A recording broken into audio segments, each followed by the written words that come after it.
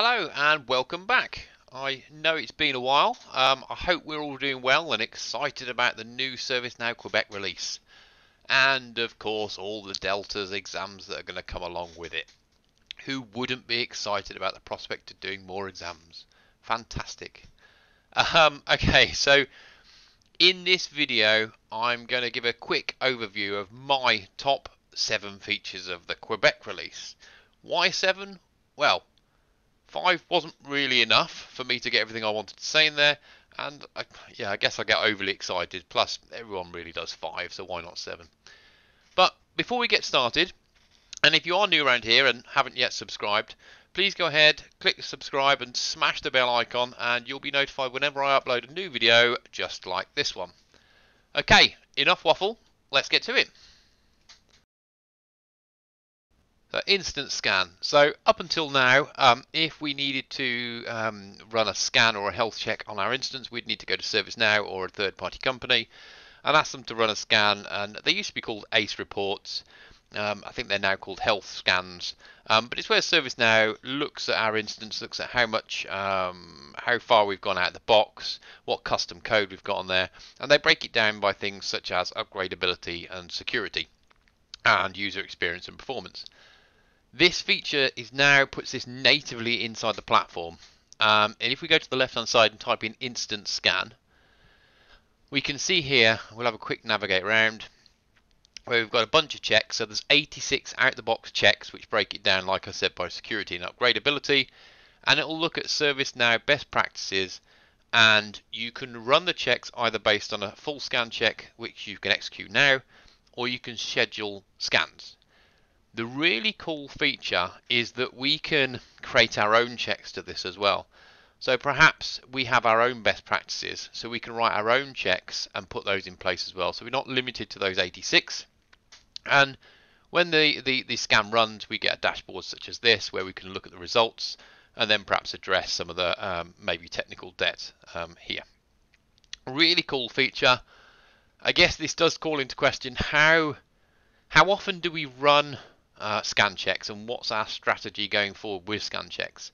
Is it something that we want to do periodically once a quarter? Is it something we want to add into the sprint life cycle when we're delivering new features? What new checks do we want to implement? So there's some questions there that I guess we've got to answer, and perhaps we will naturally over time. But it's a really cool feature, and it gives us as techies, developers, to run those scans perhaps before we start work and when we've finished the work that we've got. Or even when we're looking at new instances we haven't seen before, we can run that and kind of get a baseline of where it's at.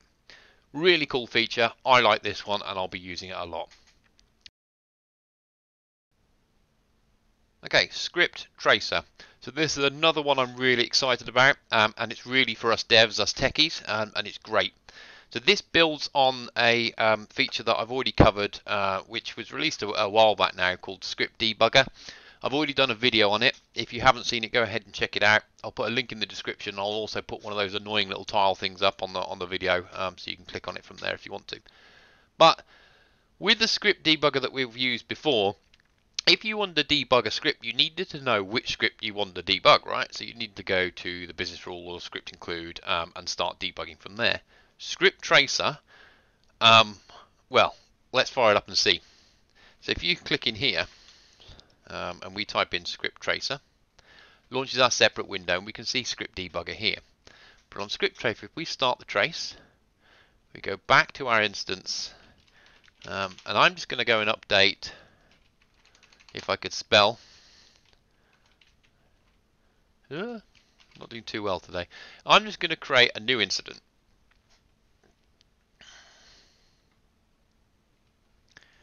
That'll do. That's it. We're just going to click save. Right. And I've just quickly switched screens so you could see it happening.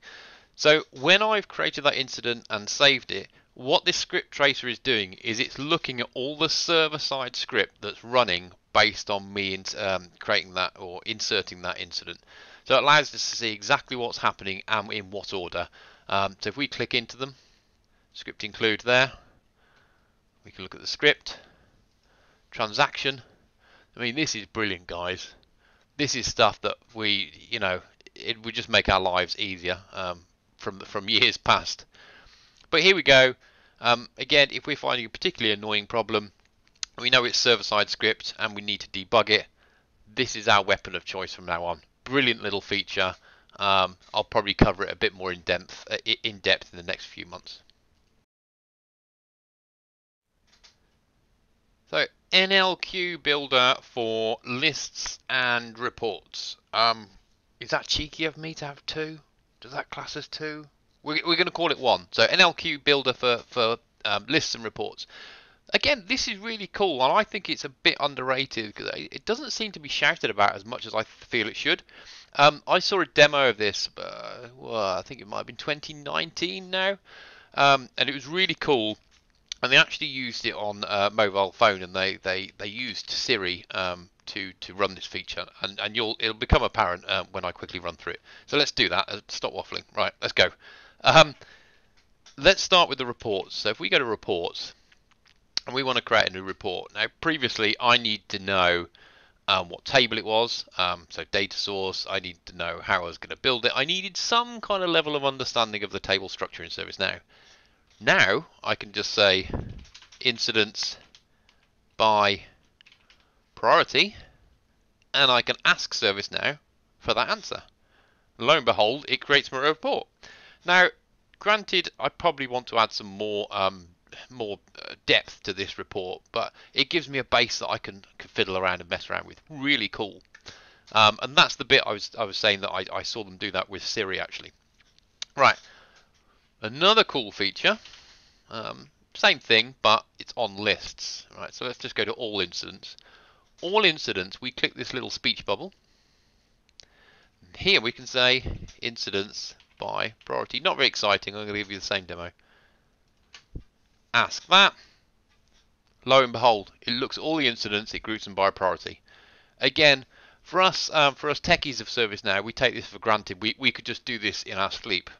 But people not as technical and maybe new to ServiceNow, this is a really cool feature. Okay, and there's lots of things they can do, and lo and behold, I'm sure ServiceNow as administrators, we will have to perhaps improve or train the system with more queries.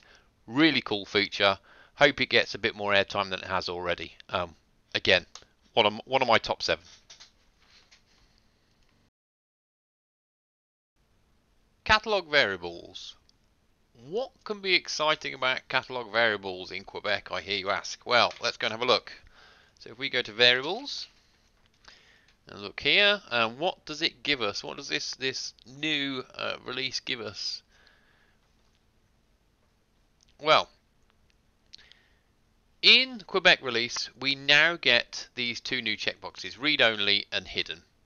Now, I don't know about you, but many times have I chose to make a variable read only. So perhaps we're bringing back the user information. Again, I've done videos based on that Glide Ajax, bringing back information on catalog items. I'll put a link in the description. But many times we brought back that information and we've put it inside a variable and made it read only, just to make it visible for the end user. How do we make things read only on the catalog item? Well, we'd use a UI policy. You could use a client script as well, of course, but we'd use a UI policy. Now, with this, we don't need to. How excellent's that? Okay, cuts down on a bit of the config, bit of the scripting. Equally, with hidden, many a times have I bought stuff back from the server and I stored it inside a hidden variable, which I'm then going to use when the record gets inserted. I've done that before. There is use cases to do that. I can now use that hidden. Again, it cuts down the use of me having to use a UI policy or a client script. Excellent little feature, very sneaky. It's not getting much airtime, but I feel it's one worth knowing. We need to know about it, because it will just make our lives easier going forward. Flow Designer. It should come as no great surprise that in the Quebec instance we've had some new features added to Flow Designer, and it's had a new facelift as well, which we'll take a quick look at. So if we go into Flow Designer, I've already created a new flow just so we could get to the features. The features that I'm going to talk about are the ones that I think are we're going to get more use out of. That's not to say it's the full list. I'll try and mention as many as I possibly can, but I'm just going to talk mainly about the ones that I like and I think we'll get a lot of use out of. So in terms of the facelift it's had, as you can see, it's got a more fresh look. I call this kind of a fluffy look, but it just looks a bit more modern. Okay. So as we come into here, we've got a new trigger, which is a REST API, which again is going to be really useful, and I will definitely do a video based on that, but we're not going to cover that today. We've got a new action, which I think for me is going to be so useful. So we now have a record producer action. So I'll give you an example. So perhaps we ran a flow based on the closure of an incident. So the trigger was incident got closed, and we need to create a new incident. I don't know why you would, but let's pretend we have. Previously, what we'd have to do is create an action called create record, and we'd have to say incident, and we'd have to fill out all the fields. What we can now do is we can use this record producer, and we can just simply pick create incident and then throw in the parameters, the input parameters into that that action. Really great. It's gonna be an absolute time saver, that one. So that's really good. The other thing that the other one I really wanted to mention is around flow variables. So in legacy workflow, there is something called the scratchpad that we've all used before, and it's been around for years, where you could assign a variable, as it were, value to a scratchpad at the start of the workflow, and you can access that throughout the whole life cycle of workflow, making our lives a bit easier. Flow Designer's never had that until now, right? So what we can now do, and I will definitely do a video covering this, but is on the right hand side we can add in flow variables. So this is where we'd add them. We'll just add something here, test, variable name test, that's it. We add in flow variables here. So now we can access those throughout the flow. And what you would do is you'd use your flow logic, and we could say set flow variables. So we can set those throughout the flow. We can access them, we can set them, and we can change them. Okay, so test, and then we can add a different value. We can hard code the value or pick it from a different action. Really useful. I'm going to love getting involved with that one. So yes, that's one of my top picks. Another one to mention is around guided tour. So they've done an embedded tour around here, and we've also got access to variable sets as well. But again, for me, I just wanted to mention the record producer action that we've got and the flow variables. Brilliant new features. Well done, ServiceNow. Global apps. Okay, so this one I'm a bit torn between, but I'm going to throw it in there because I think it's quite cool, but also maybe quite controversial. So what they've now done, if we go to Studio, so if we want to create a new application, we can now select to do that inside the global scope. So previously we could only do that inside our own scope, right? So if you wanted to create a new application for, I don't know, what's relevant, booking your time at the pub for when they will open in the 12th, this is in the UK, you may create a scoped app. Now what you can do is create a global app, or I guess you could create a global container to put your features in it, which are over and above what's in the global application at the minute. So I guess then it brings into the question of, is there any point in having update sets anymore? Because if we can put them inside our own little applications inside the global scope and then move between instances using the whole publish feature from applications, why bother with update sets? I don't know. One of those debates, but I thought I'd throw that in there because I thought it was quite cool. One of the other things I did hear mentioned around the global scope is not only can you create applications in the global scope, seen here on screen, you'll be able to also access the global scope in from this view of already existing applications, but that is only if the publisher has allowed that to happen.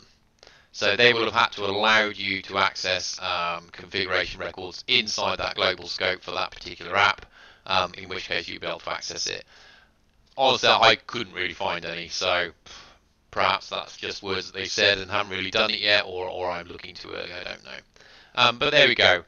That's one of the features I think is quite cool. I think it's going to take a bit of a while to understand how we want that to work in the real world. Okay. UI Builder.